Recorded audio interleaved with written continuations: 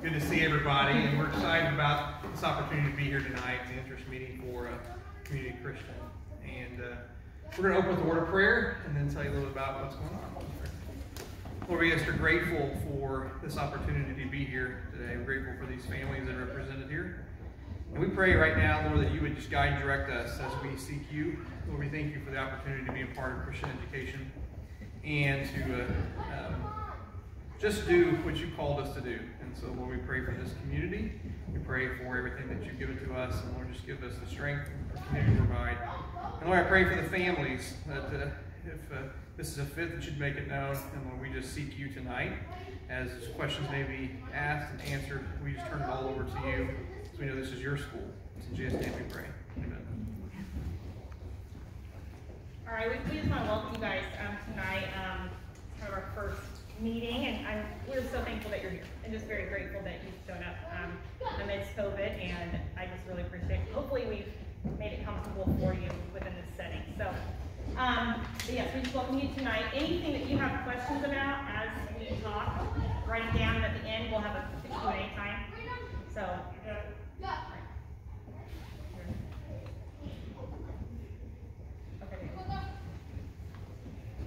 Well, I know I'm kind of new because many people went to Open Door Christian, and so I'll tell a bit about myself so you can get an idea of where I come from. My name is Danny McCubbin. I've been married about 27 years and have 6 kids. I've been a part of Christian education really since I was 19. I've been a part of being a principal, teacher, all throughout my whole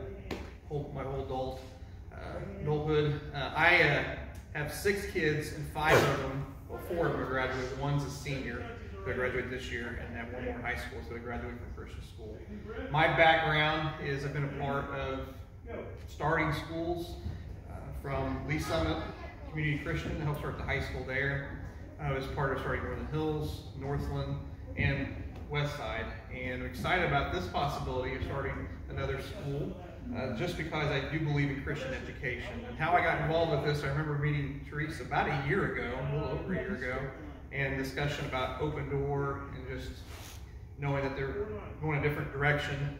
And then the next thing I know, I had some parents call me and meet with me, and we just started a board from there. And it was kind of just discussing. It's been 1 year since we last had a meeting here. And since that time, we've been meeting through the COVID and the quarantine, and so we've been meeting about a year. And I know when you start a new school, some of the questions you have, well, how many do you think you'll have before you get started? And I truly believe this in my heart, that God has called us to do this, so we're pressing ahead. And when we started schools in the past, for me personally, you ask me how many students do we need? We always say we need 1 student, and you give us McDonald's and we'll have a school. And so that shows you our commitment level, because we've been meeting a year about this. So this is not something that we're going into lightly. We have a school board reporting policies, and I just appreciate growing close to the board members, and it's been exciting to see what God's doing. On the screen, you can see it says this: whoever wants the next generation, most will get them. I'm going to do a little illustration, because I do illustrations to kind of help us just see where we're at.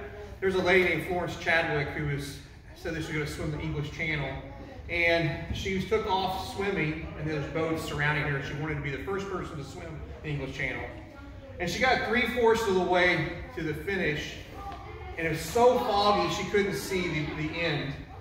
And as she was swimming, she felt like giving up, and she kept saying, "I think I'm going to give up." And the kids, "No, keep going." And 3/4, almost really 1/4 of a mile from the shore, she quit. And it was about 26, 27 miles she swam. And she quit just 1/4 of a mile from finish. Why? Because she says it was foggy. And her comment was that if I could just see the shore, I wouldn't have stopped. But because of the fog, it caused me to want to quit.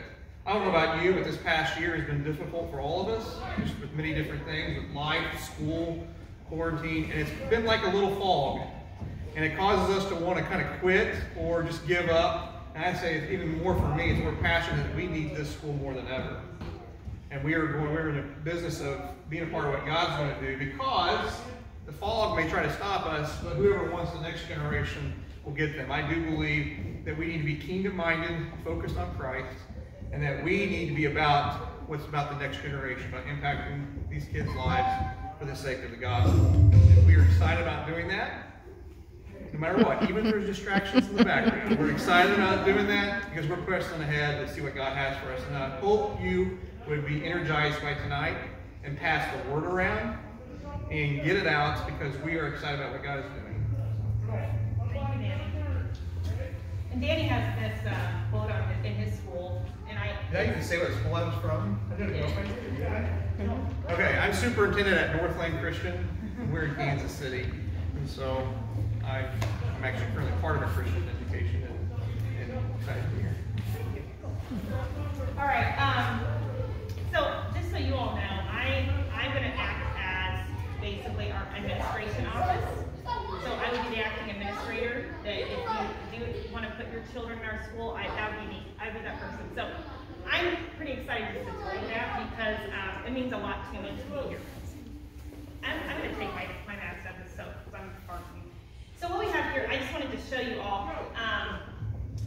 So when we decided that we wanted to start the school, and yes, we haven't got into anything that was lightly at all. Just because to commit to this is to commit to you and to ourselves and our family. And if I'm going to do something, I want to do it right and well. So fill the void. These 3 words resonate very deeply. My husband actually drew this picture one night when basically it was after the Christian school that Macy went to, and they closed down, and you all are very well with that. We don't need to talk about that, but it's very dear to my heart. And it's so close to me that once that closed, it's almost like we had a very vast void. And I'm sure you felt that. I felt it probably every day for a year. So I came home and I told my husband about it, and he drew this picture and he said, we have to fill it. We have to fill the void, and we need to support Christian Ed. So how can we do that as a family and as a community? So it was devastating, and I thought to myself, if I can't promise you to be there for you as an educator, to be there for you for your kids and for you, then I would step away from that. But I'm here to say we're going to do that, and this school will open. It will open in the fall. So with that said, I've been in Christian Ed since kindergarten. My mother was a teacher in Christian Ed. I went to Christian Ed all the way through a senior in high school, and then I went to a public college. And I knew I wanted to be a teacher since I was young. And I mean, I had a good role model to follow, for sure. But knowing that I wanted to educate kids, once I became an educator, I didn't have the desire to do it in a Christian setting. And God didn't allow me to. He didn't push me in that direction. I left Emporia State, and I just thought, I'm just going to go work in the public schools. And that's where God led me. I've been working in public ed for 18 years. Minus a few, I had to stay with my daughter, and that was a good thing. But with that being said, I have always been in Christian education, but yet myself never felt being led to do anything outside of just public education.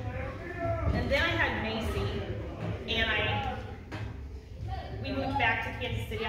We moved to Florida for a bit, and I've taught in Title I schools, urban settings. I taught in KCK for 5 years. And we moved back home, and I remember having this conversation, where are we going to put Macy in school? And I didn't even have to question it. I said, oh, she's going to go to Christian school, and she's going to go to this school. But again, I wanted to be the public school teacher. Well then, I'd say a year ago, when this all kind of happened, God changed my heart drastically. And I thought, I have to be a part of this. So what happened was, one day, I remember going to her school, her teacher invited me in to watch a sing-along or something. And I'll never forget, I walked in this building, and if you think about it, 18 years I've just done this one public school, right? Public school. I walk in, and I experienced something unlike any other. So for that time, it was truly a special gift. And I went in there and saw kids singing about Christ. I saw their teachers loving on them. I've never seen that in education. Yes, I'm a good teacher. I love kids. I love my kids, but I can't teach them about Christ. So the moment I saw that, I stepped back, and I was in tears that day. In tears. Because I thought, what have I done? For 18 years, I have taught kids, and I've impacted lives, but I haven't impacted them for Christ. It's a huge letdown. It was a huge, huge letdown for myself. And I thought, I have to be part of this. I wanted to be there. I wanted to stop, I give up my job, and I'll come work for you. And that was the drive. That was where God put that desire in my heart. And I want you to know, being in public ed, there's a lot of good, right? But there is so much darkness. And I'm not here to talk about that specifically, but what I'm trying to tell you is that I've been in that for 18 years, and I'm ready to move out of that dark. And to be part of something that is a ministry, but also that's going to impact your kids for Christ. Like, I'm so excited to be here. You have no idea. And to be part of this, I've been looking forward to this for a year. So I'm so excited just to have you guys just share with us our vision, our future, our mission, what we want to do at CCA for the very first time to do that. So our mission is to provide purposeful education in which minds are shaped by the transforming power of God, the Bible. Hearts are cultivated by the Word of God, and the love of Jesus is embodied in serving others. So basically, I think when I see this, I think our minds are shaped, okay, our hearts are transformed by the Word of God, and we're able to serve others. So those three key points, I feel like those are very unique to our school.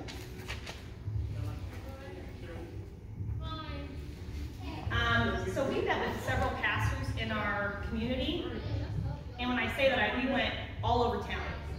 So we went downtown, east, we went west, we went north and south, and we decided, well, we have to meet with them to find out what the needs are. Like, what do you need in your church, in your community? What kind of people do you have that you serve? Because I feel like we can just be in our own little bubble and not know the needs of our city, because the need is abundant. And so we met with these pastors, and these 4 core commitments kind of came out that they said we need to focus on. So I wanted to share those with you because we are committed to these things. First and foremost, just Jesus. He is our Jesus Christ. He's our Savior, our Son of God. And I'm just going to read them for you because it's hard to see them. But in every decision, we're going to honor Him first. We're committed to integrating the Bible in every subject and honoring Jesus through personal conduct and our efforts at loving one another.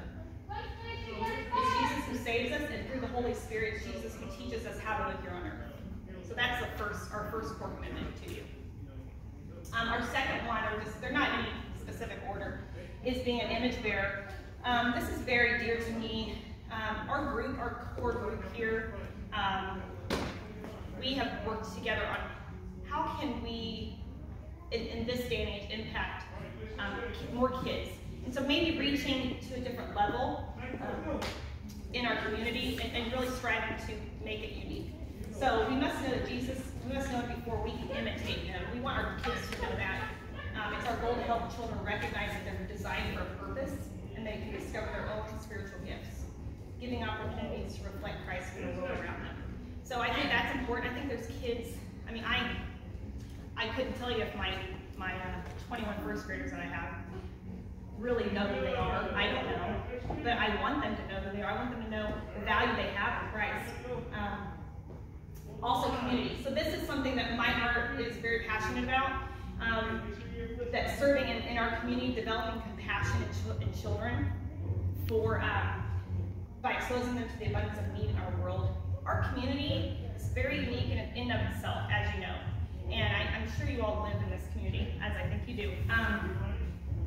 We have so much need. I drive by it every day. And I'm aware of that. And I know that we're going to have kids from all areas, all walks of life. We could have many kids who are just they're hurting at their homes, they're hurting. And we need to be able to see that need, but also reach out in our community, serve in existing organizations, and develop ministries at the school So my desire is that our school would actually be able to have a ministry that the kids could come up with their own and who they want to serve. Okay, if it's the older people at the nursing home, or if it's younger kids that want to serve a specific family, but we would have our own ministries that we would reach out to serve others. And finally, accessibility. We at CCA, we've talked a lot about this. We want every child to have an option or the opportunity to go to a Christian school. And because of money, that's not always the case. So we are committed to accessibility, means that we're committed to meeting your family's unique financial situation, where you're at, and building an economically diverse student body that truly represents the city we serve. So what I mean by that is, we're not just going to give you X amount of tuition and expect you to, this is what you have to pay us, but we're going to give you a different option. And I think it's a good time to talk about that. Is that the next one? Oh, we'll talk about our location, sorry. Excuse me. So, if you're wondering where we're going to be at, I'm sure you are. We have been so lucky and been very blessed. One of our board members, Rex Vincent, has a good relationship with this church, The Cure.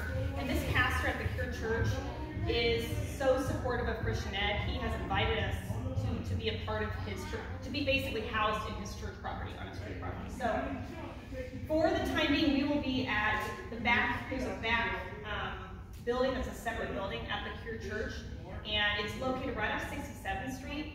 I personally live right off 67th, so I'm probably within a 3-minute drive to this church.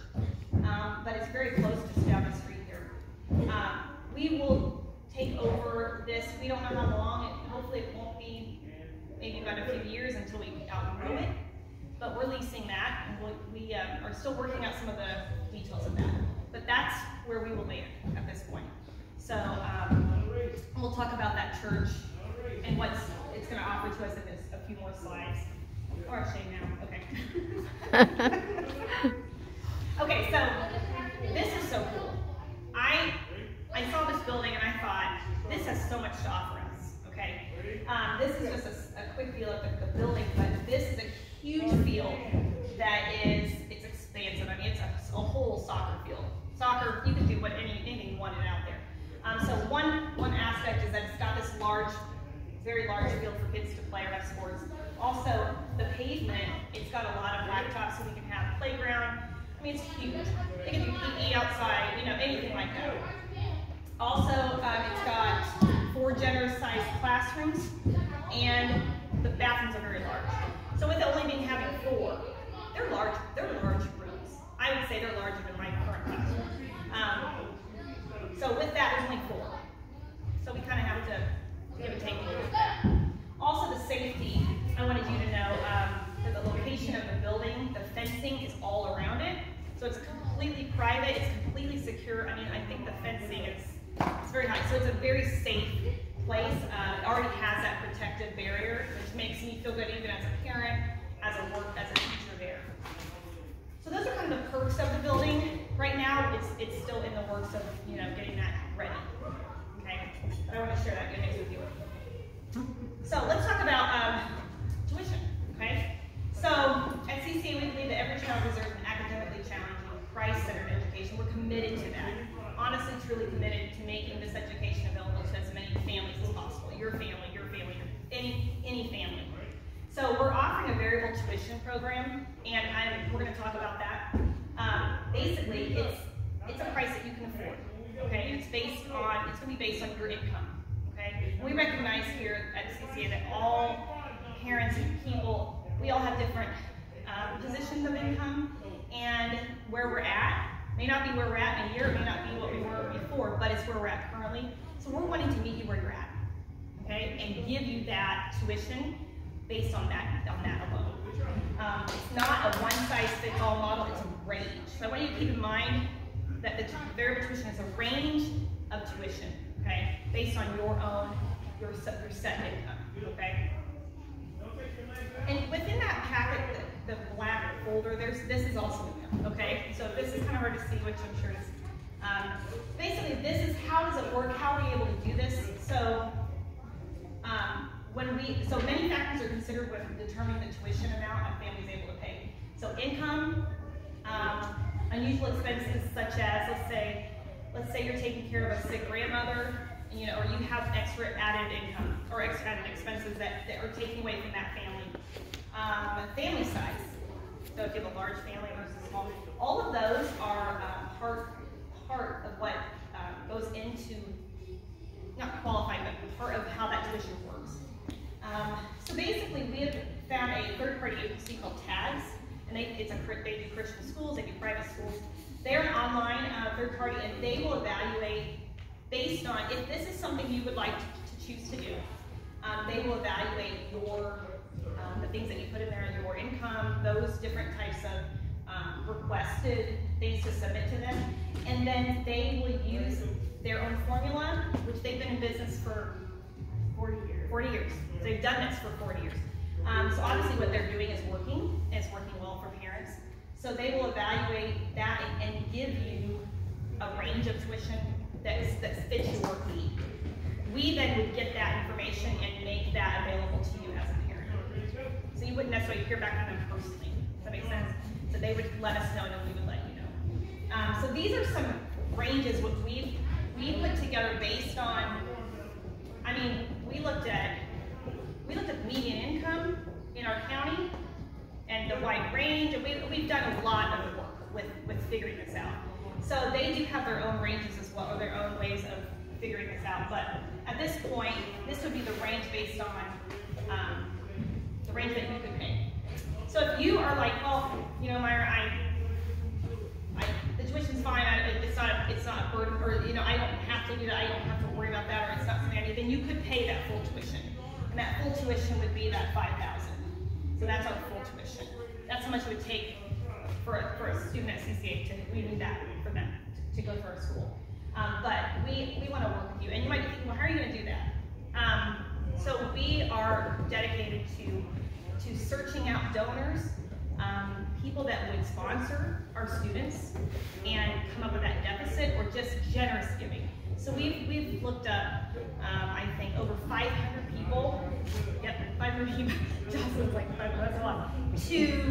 That have either come from Christian education that could support it, that we know, even if they couldn't give a lot, we want to be able to invite them to it. So that's how we would set that up, and just through generous giving of donors. We have a lot of people, and I think in our community that would be willing to do that. And I trust God that He's going to give that to us. I feel like this is our heart, and this is our community. This is what we need here. And as I know, the struggle is real this year. And the last thing I want is for someone to say, well, Myra, I want my child to be at your school, but I can't afford this. I'll work with you. We'll work with you. And TAGS will work with you as well. So I just want you to know that that's one of our commitments to you at this point. So these are just some fees. I'll let you look through that. If that's all in your packet. We don't need to go through that necessarily. Okay, so what's next? So here we are. We've introduced our school to you, and what's next for you as a parent, okay? First of all, I feel terrible that maybe some of your friends they weren't invited, or they weren't on the email that I sent out. So that's my issue. But if you would let your friends know, 3 things that you can do. So there's an enrollment interest form in your folder, the black folder that we have here. And inside of that, let's see, I'm gonna grab one.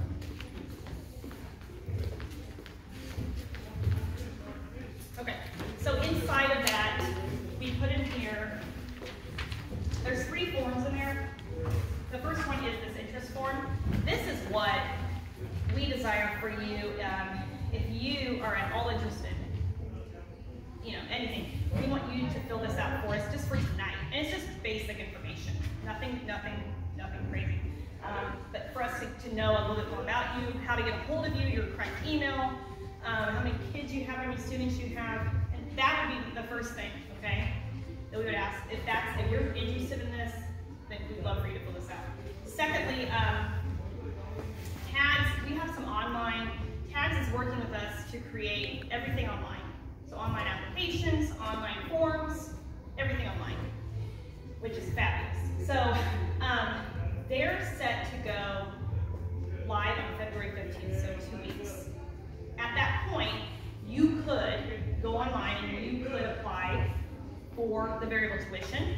You could apply for admissions through them at that point. So if you're interested, what we would do is we would send you a direct link, because at that point our website, we're still working on that website, it's not up and running yet, just to be honest with you. So, but by that point we will have a link that we can send to you. So if you want to go on there and enroll, or at least fill an application and see, and look to see that your information in there about the financial part, that would be the first place to maybe start if you'd like to do that. But we would be happy to send that link to you around that 15th period. Finally, our website, we have an address, but if you go there, you won't find it. So our address is CCA. That's okay. CCAKCK.org. Okay, that's our website. And what I emailed you would be the email address for that as well. So anything that that you send our way comes directly to me. So, and actually, this is my phone number. It's out of area, but you can text me, call me, or email right here as well. Currently, I don't think I told you. Currently, I'm teaching actually in the DeSoto schools in Shawnee. I teach first grade, and I have to go tell my principal next week or this week that that I'm no longer going to come back to teaching at her school. And the teachers around me said, "Well, are you nervous? Like, you do that? You know, because I've been talking about this for a year, and they know I'm not going to be around. So I have to tell her like tomorrow that, and you know, I have no, it's like a freedom. So if anything, I'm just so excited that you're here to be part of this. I just want you to know, in my heart, you guys are the first to hear about this school. So if you have friends that would love to hear more, if you have friends that say, hey, I want to go and I didn't feel comfortable being here, I can Zoom with you. I can do that. I thought about sending a Zoom link out to parents, like, because we could easily share this. So at this point, we've thrown a lot of information at you. What questions do you have? I know we didn't cover everything, and a lot of it are the little details that will come into play, but what questions that you might have at this point? If you have any. What role does the peer have